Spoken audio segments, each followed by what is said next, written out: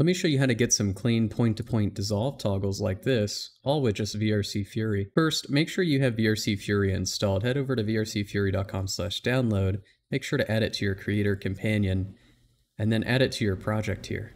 Next, let's talk about how to set up your Poiyomi material for dissolves. Click on your mesh and make sure it's set to cutout for the material. Scroll down to Special Effects, checkmark Dissolve, select Dissolve type as point-to-point. Edge color can be whatever color you want. Dissolve color, the alpha needs to be set to 0. And then make a dissolve noise. You can type in noise here, and these are the Poiyomi provided noise maps. I have mine set to these hexagons. Next, make sure dissolve alpha is animated so that there's an A next to here. Scroll down to point section, expand that if you need. It's recommended to use vertex colors. That way, no matter what way your avatar is bent or oriented, it always dissolves in a specific way that you have set here in the material. Now you may be asking, how do I bake the vertex colors into the mesh here? Well, Poiyomi provides this vertex color baker here. Select your avatar and click Bake Vertex Positions. Next, you want to create a start and end point for your dissolves here. I'm dissolving my pants from bottom to top, so I'm starting at y-0.1 and y-0.9 as the starting and ending points. Basically, how you determine these numbers is you want to play around with the dissolve alpha slider so that when you move it just a little bit, it starts the dissolve down here at the bottom, and then when you move the slider all the way to the end, it gets rid of the mesh and dissolves it all the way. You can still see a little bit more, and just as a precaution, I recommend selecting Clamp Dissolve to make sure that it is fully dissolved when it's at 1.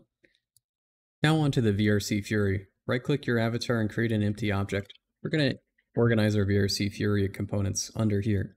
Create another empty, and we're going to call this Pants Dissolve.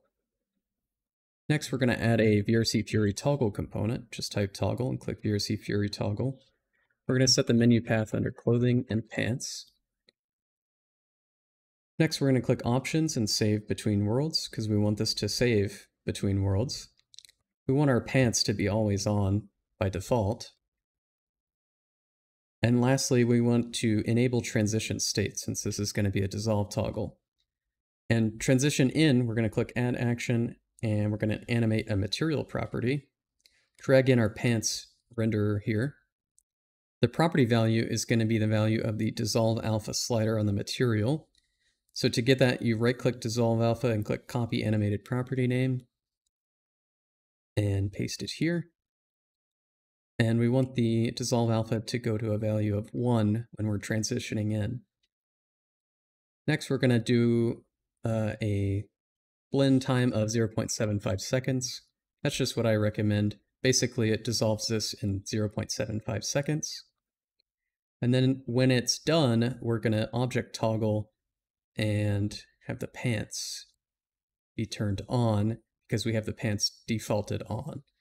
And then we're going to add another one for material property.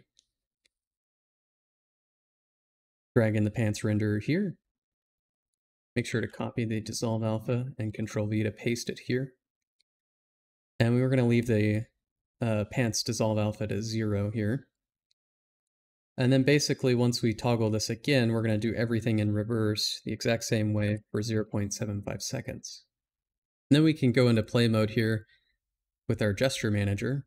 See that pants are already on by default. When we turn them off, they get dissolved off, and vice versa.